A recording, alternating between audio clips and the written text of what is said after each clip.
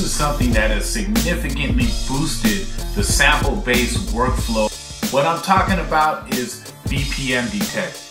Yes, the MPC software finally got BPM Detect. In fact, the MPC finally got BPM Detect that works, because it hasn't worked since the MPC 2000 XL. So what's happening is the actual beat method of getting your beats per minute has been adopted from the XL and the 2000 and brought here to the MPC software, and it's pretty lovely. So let's do a BPM Detect right here on a full song. So I'm gonna jump to sample edit mode.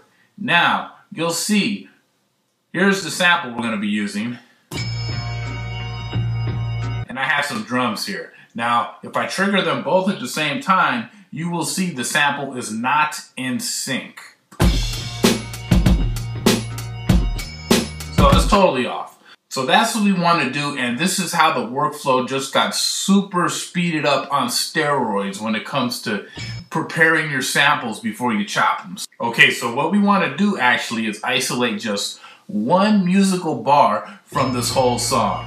That is the trick right there. Okay, so I'm really quickly just going to isolate the very first bar of the song. Zoom in. See that the loop is right there. And let's listen to it. 2, 3, 4. 1, 2, 3, 4. So you see how I'm counting it off. 1, 2, 3, 4 beats. Okay, so we see that it's exactly 1 bar, 4 beats. So what I'm going to do is I'm going to go here to time stretch. In this case, I'll do it from software. And you will see right here, number of beats. So being that it is only 4 beats, we're going to put it down to 4. And what it does is, bam, it spits out an accurate original tempo. And from there, we can stretch it to our tempo or whatever tempo you want to be working at. So we're at 97 here. So I just really quickly turn this to 97 and do it. What it did is it time stretched that entire song to 97 beats per minute. Let's listen to it. It should be perfectly on beat. Alright, that's perfect. So now your sample is ready to chop up. This is absolutely the quickest way to get your sample on beat. Before, I used the workflow of tuning my sample, then pitch shifting it to make up for the fact that time stretch was kind of useless to me without BPM Detect. But now with BPM Detect, good Lord.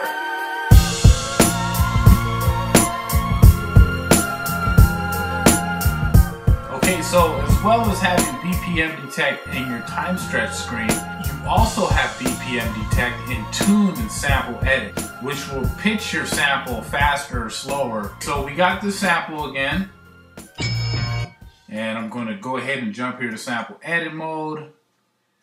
And what we want to do to get our beats per minute is isolate the first musical bar of this sample. Go ahead and do that really quick.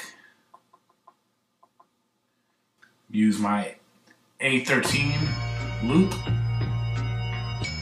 Alright. And let's listen back. 1, 2, 3, 4. Okay, perfect loop. If you listen to it, it is not going to be synced up with my drums. Alright, so what we're going to do now is we're going to find the BPM detection in tune and tell it is 4 beats, 1 musical bar. Okay, so what I'm going to do is I'm either going to, from the hardware, navigate over to tune and press window, or you could go right from the software and just click on from BPM and tell it the number of beats. So it's 4 beats and it's spitting out a tempo of 87.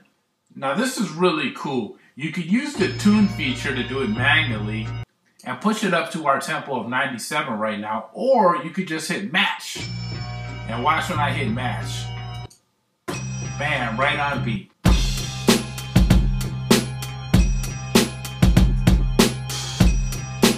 So that's another great way to get your sample on beat before you chop it. However, it's gonna affect the whole tune of your sample.